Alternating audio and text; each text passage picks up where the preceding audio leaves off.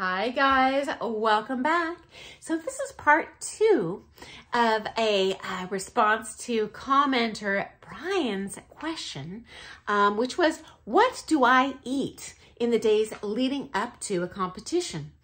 And so if you missed that video yesterday, I will post a link in the description below. And thank you so much, Brian, for your question. I love when you guys comment with questions, guys. It makes my job so easy.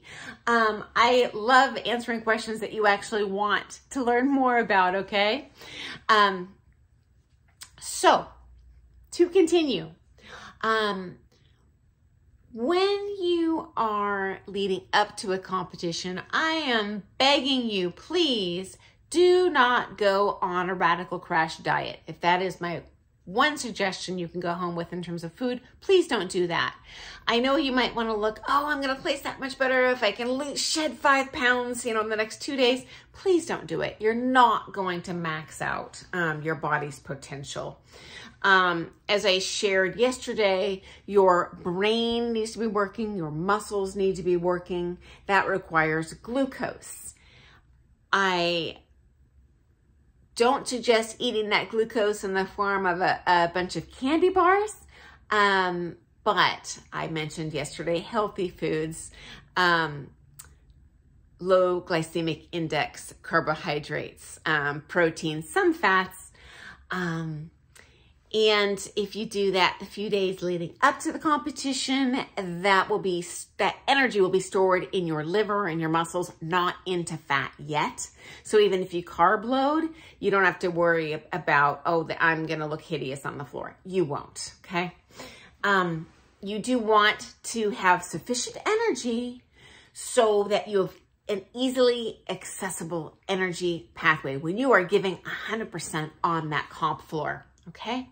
Now, according to the Mayo Clinic, it takes 2 to 5 days for food to pass through your digestive tract.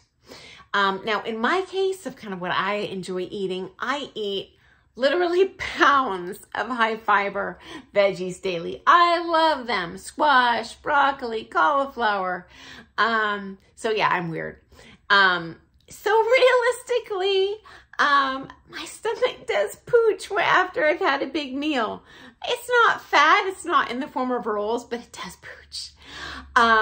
So for me, if you eat like I do, I honestly on comp day only have coffee, and then I chow down after the comp just because I don't want my stomach looking like I'm pregnant. I don't recommend that.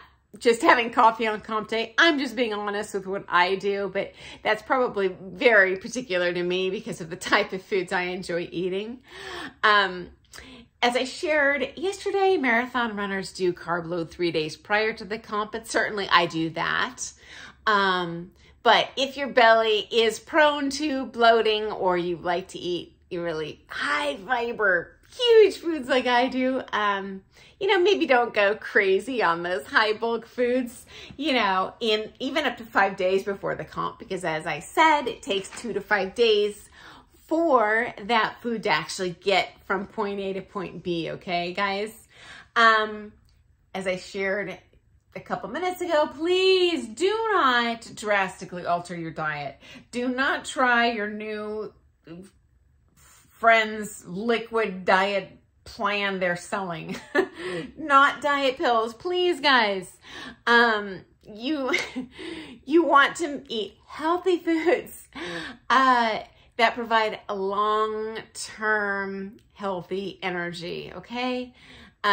You want to maintain a steady weight long-term, guys. That's going to be much more not only healthy, but it's beneficial for you in the rounds. Athletically for your body in terms of maximizing building muscle and such. Not to be yo-yo dieting, just eat healthy all the time. You don't have to eat extra healthy before the comp. But whatever the right weight is, and size for you, be steady. That's way better than going up and down, okay? Especially right before the comp. You want to minimize variables so it decreases your stress and maximizes your athletic potential. please don't experiment with supplements, you know, new foods, even in the 2 weeks prior to the comp. The last thing you want is indigestion, nausea, the runs, the jitters, or worse, you could just be straight up sick, okay? Any of these will obviously negatively impact your performance. So it just bear these things in mind the few days before the comp, especially, you know, yesterday I'd mentioned the fluid intake. You sweat out 1.4 liters an hour. Up to that, your body can usually only ingest about 1 liter an hour. So definitely, if you're going to load up on anything for the comp, have it be fluids. Eat healthy long term. Don't crazy adjust your diet right before the comp. Avoid supplements, liquid diets, anything nutty or out of the ordinary. And as a matter of fact, you know, if you're competing open championship, you know, I had a friend who, to my shock actually, and talking about a world finalist, DQ'd from competition. It was like 1 or 2 years because she tested positive for a diet pill, basically.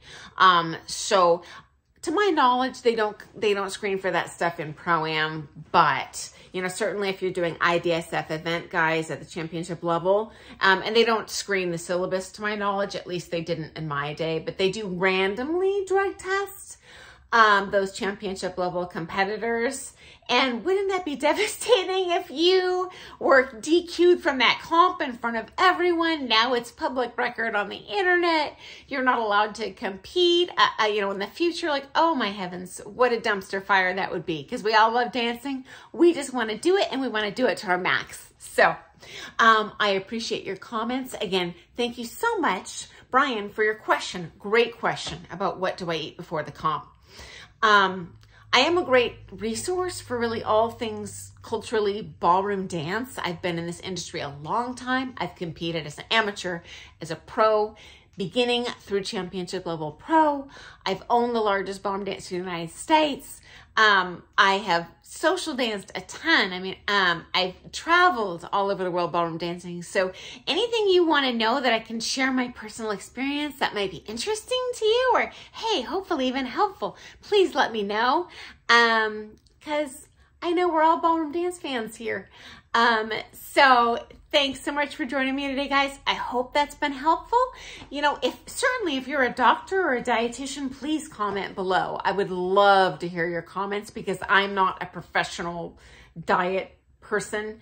I'm just sharing what my experience has been.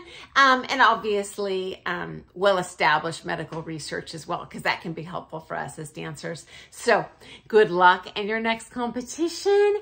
And I will see you in the morning. And I believe tomorrow I'll be doing another ballroom technique video. So see you then.